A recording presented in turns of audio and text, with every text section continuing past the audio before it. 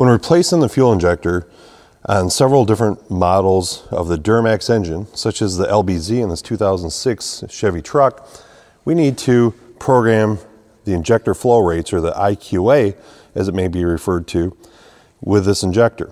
So if we take a look at our injector here, we can see the number that I'm going to program into the scan tool.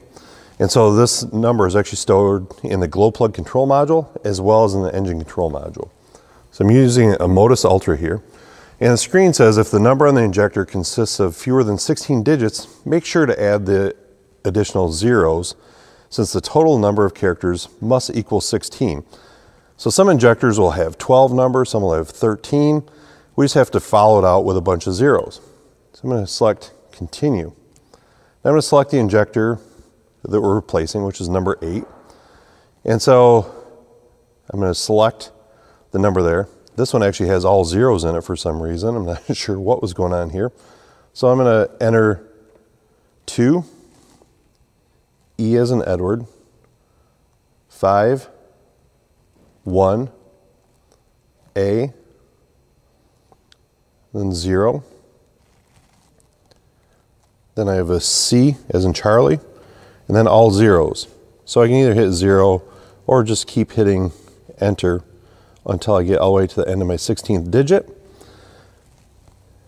Now my number displayed there, the one I typed in, and it says, well, now I'm going to select OK. So once I select OK, it's going to ask me to confirm the number. So I look at it again here, and we see that I've got this actual number. I'm going to hit continue. It's going to, once again, do you want to program this flow rate? I'll hit program. Injector flow rate programming was successful. Do you need to program another injector? So on this truck, we're actually just doing the one, so I can hit no. And I actually found this information by going to special outputs under the engine. We can also find it in the glow plug control module, because that information is stored in both of them. It does also give you the opportunity to cut and paste depending on if you've replaced one module or the other here.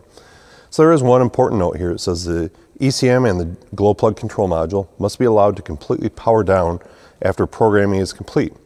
Turn the ignition off and disconnect the scan tool for 2 minutes.